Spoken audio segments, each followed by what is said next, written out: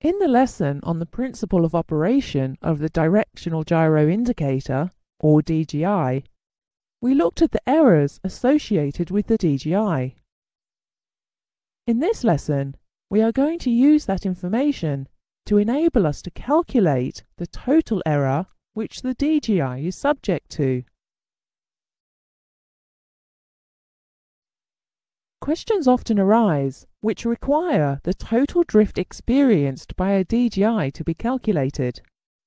Provided the concept of real and apparent wonder has been understood, the calculations are quite straightforward. The factors we will have to consider in calculating total drift are real wonder, the earth rate, the effect of the latitude nut, and transport wonder in an easterly or westerly direction. So the formula for calculating total drift is therefore total drift, which we will call TD, equals real wonder, or RW, plus earth rate, or ER, plus latitude nut correction, or LN, plus transport wonder, or TW.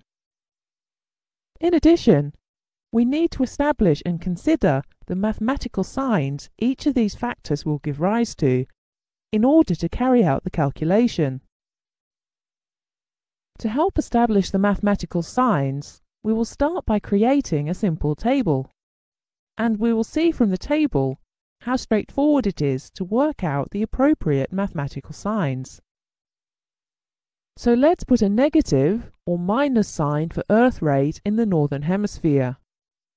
We know from the lesson on the principle of operation and errors of the DGI that this will be the case. If the earth rate is negative in the northern hemisphere, it will be the opposite in the southern hemisphere. So let's put a positive or plus sign in the box. The latitude nut induces real drift, which is equal and opposite to drift due to earth rate. So it must be a plus in the box here, and a minus here. The earth rotates in an easterly direction, so transport wonder in an easterly direction will complement this rotation. Therefore, the sign in the box will be a minus for the northern hemisphere and a plus in the southern hemisphere.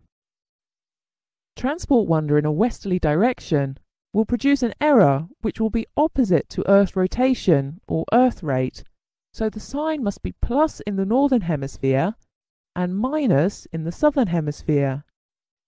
We now have all the signs we need, so let's have a look at some typical drift rate questions.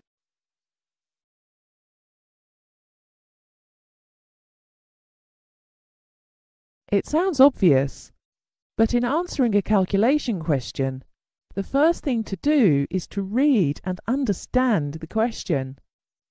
This simple point is regularly overlooked, so with this in mind, let's look at a typical question. A perfect DGI has its latitude nut set for 55 degrees north. The aircraft flies for 1 hour 45 minutes on a track of 270 degrees at latitude 50 degrees north at a ground speed of 350 knots. What will be the total DGI error on completion of the flight? Press P to pause and to continue when you are ready.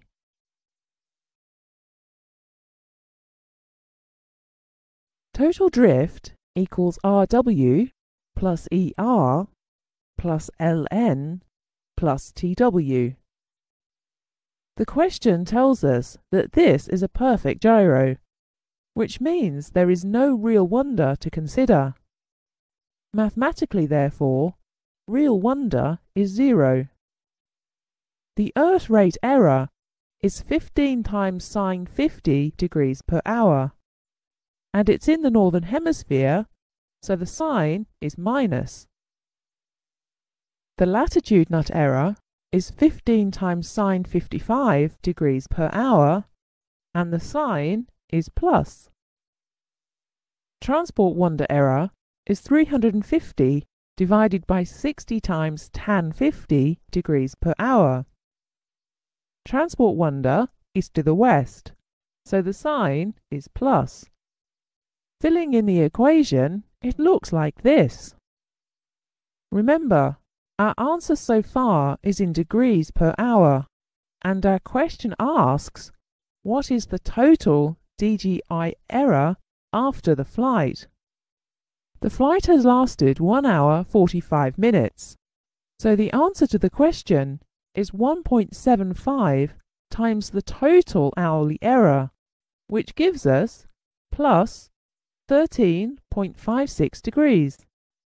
Work through the example again, using the same information, but this time put in an easterly track of 090 degrees to appreciate the difference this will make to the total drift experienced over the same period of time.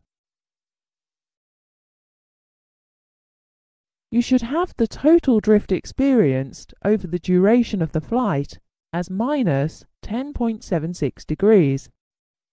Note that answers to questions of this kind usually involve just variations of this procedure. Calculations are straightforward. Remember, the golden rule is to read the question. This concludes the lessons on the DGI.